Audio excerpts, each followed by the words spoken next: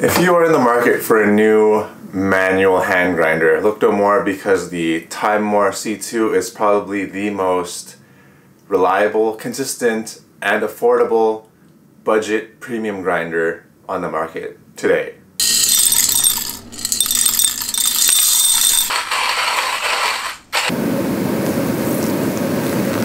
Hey guys, so I've been in the market for a new grinder ever since I came back to America because my grinder is still in the Philippines, and for context, I have been using a Baratza Virtuoso electric grinder, which is absolutely great.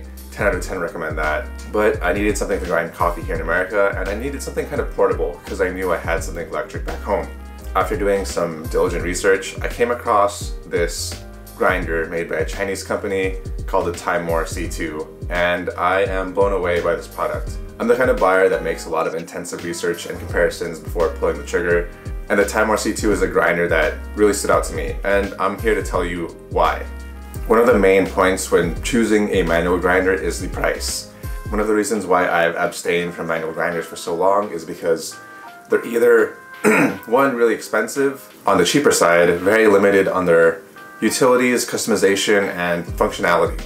On this low end, I am talking about Prolex grinder or a Hario Skirtin Pro, which roughly costs around $60, $50 to $60. So I wanted something in the middle, and this is where the Timemore C2 came in at around $70. So it is more of a splurge than the Hario Skirtin and the Prolex grinders, but honestly, for the extra $20 that you're investing and budgeting for it, it goes a long way with the functionality. I mean, when you put this next to my white fellow kettle along with my white origami dripper, it makes for a very clean and pretty aesthetic that matches harmoniously together. But aside from the price, I know people are looking for a very functional grinder. So speed-wise, this grinder is incredibly fast, faster than I was ever expecting for a manual grinder. I know my friend who uses a Hario Skirtin Pro has to grind 20 grams of coffee in 3 minutes. And I definitely do not want to spend 3 minutes grinding coffee in the morning when I need my caffeine hit and I just woke up from bed. But 20 grams of coffee into the Timemore C2, and my grind size is 17. I'm gonna time how long it takes to grind 18 grams of coffee right now.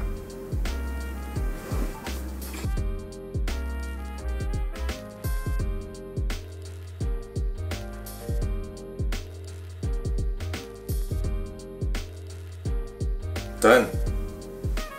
So that was about 33 seconds, minus the time it took for me to put this down and pick this up. So 30 seconds for 18 grams, which is pretty freaking fast for a manual grinder. The third most important selling point for this grinder is the grind size.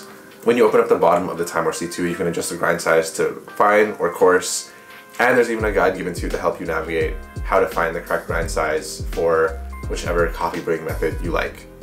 And after playing with this for about 2 weeks now and grinding different sizes of coffee, the Timemore C2 grinds very evenly and consistent and has a very little amount of fine particles, which is great.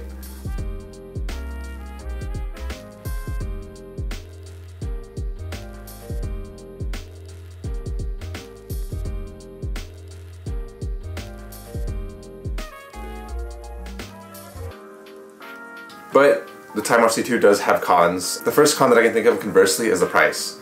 This is $70 to $80, which is expensive for a manual grinder, but it is also, again, the best premium budget manual grinder out there on the market.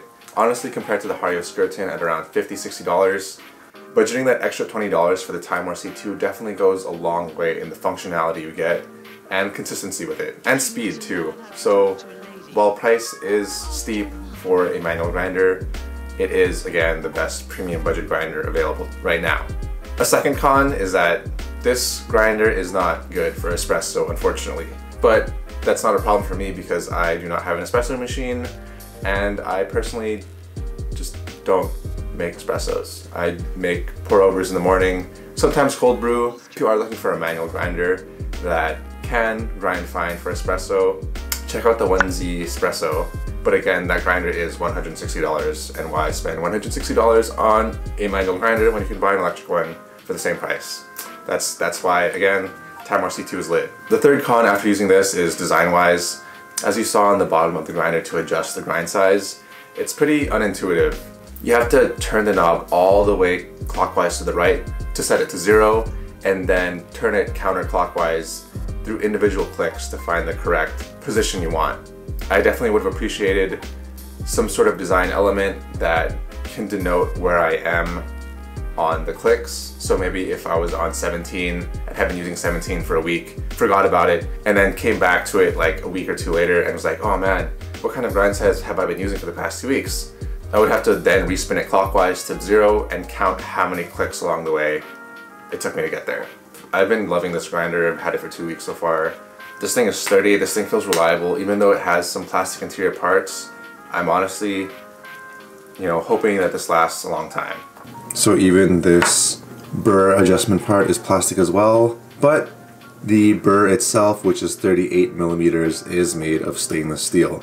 Another thing to mention about this hand grinder is that it is a 20 gram capacity. So if you're going to be grinding for more than yourself, it's a good thing this grinder is fast.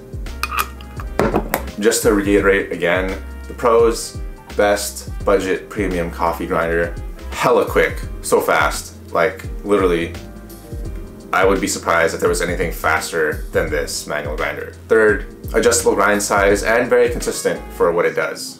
So if you are in the market for a new grinder, definitely check this out. I am not sponsored or anything, I'm just really hyped about this product. But if you do want to help a homie out, click my affiliate link down below to purchase some fellow products. Definitely goes a long way in helping me out so I can make more of these videos and also, you know, make more coffee related content. So yeah, I'm gonna finish my coffee and head to work.